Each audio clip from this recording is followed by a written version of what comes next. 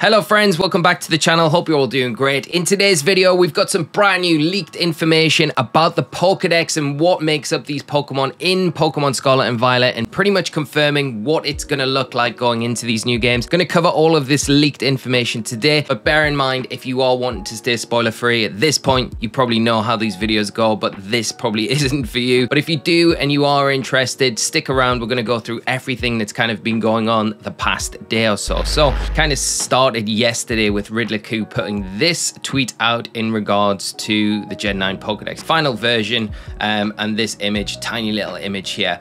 But on the back of that, the Pokemon code cracking Discord group and Pearl Enthusiast and Riddler, which credit goes to for all of the information, compiled pretty much everything together to make it a bit more readable, so we can have a look at the actual Gen 9 Pokédex, which is really exciting. Got some surprises in there as well. So you can see Ku kind of confirming. Ku, you just got a few slots wrong, so bear in mind there are a few slots wrong. Nothing's 100%, but it's as close as we've got at the minute. But Pearl Enthusiast put this image up, and this is, like I said, all the credit goes to these people here at the code cracking server over on Discord, the Pearl Enthusiast, which is the Twitter account we're on, and also Riddler.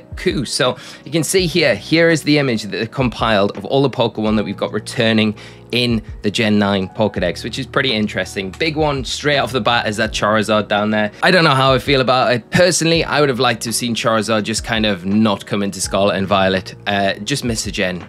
It gets oversaturated. That's just my opinion. I like it as a Pokemon, but it gets too much love from Game Freak, and you can kind of understand why. But it will be returning, so we're going to see Charizard. But bear in mind, this bottom row of Pokemon, these are stated to be all home transfer in Pokemon, so these aren't going to be available to catch in the games according to these leaks.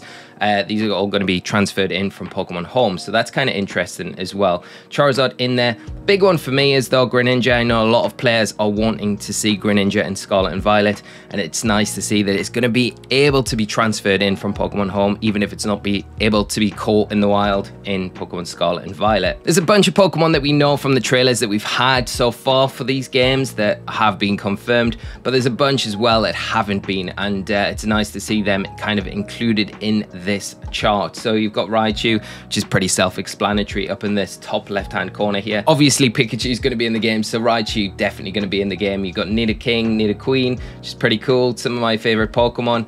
Primeape, it has been touted to be getting a kind of a paradox form as well in these games. So the same with Tentacruel. It is rumored to be getting one of those regional fake forms like Wiglet from Dugtrio, Diglett. So we'll see how that pans out. We've got no information on Paradox or any more regional fake Pokemon at the minute, but Tentacruel confirmed to be in the deck, so that makes it a bit more legible, I guess. Then the other Pokemon that we've got, big ones for me, Ampharos, Azumarill, very cool Pokemon. Nice to see them returning. Weavile, another one that'll be good to confirm to come in. You've got Tyranitar, which is an exclusive to Scarlet, and then Salamence, which will be the exclusive from Gen 3 in Violet. So they're already confirmed to be in the games, but you've got a bunch of other ones. Camera up there as well. Hariyama, we kind of had confirmation from the TM machine that will be in the new games.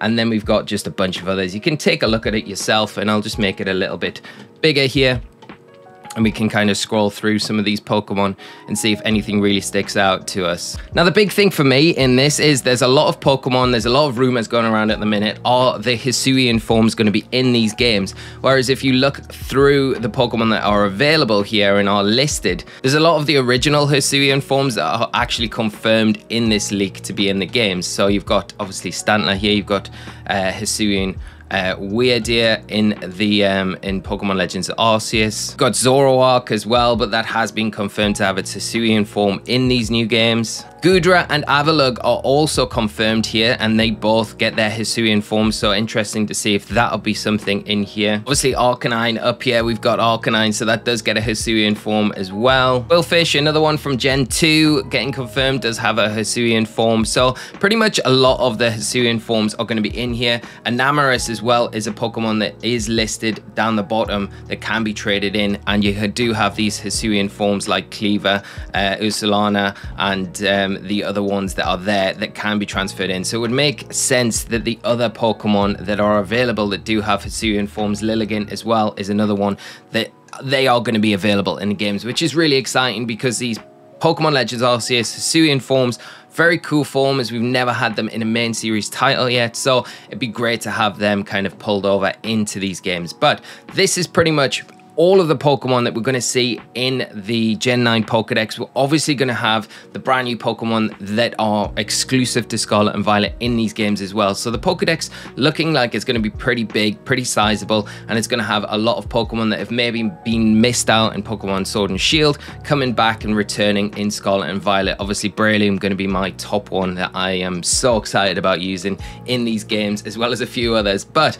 let me know what your thoughts are down below about the leaked Pokedex. Obviously, just remember, keep in mind that it's not 100% accurate. Q has said that there are a few slots wrong still, so there could be some changes going forward. So don't put your money on this being the final looking Pokedex. This is just a very close match to what we're going to get in these games. And we're getting very close to the games as well now. So the games are going to be dropping very soon. I'd imagine we're going to get even more leaks in the next week or two. So keep up to date with it on the channel. We'll be covering everything as things do drop. But I hope you've enjoyed today's video, friends. Thank you so much for tuning in. Have a great rest of your day. Make sure to check out some of the other content on the channel that we've got in regards to Scarlet and Violet. We are trying to keep on top of everything here as it drops. But have a great rest of your day, and I'll see you all in another video very soon. So until then, take care and bye-bye.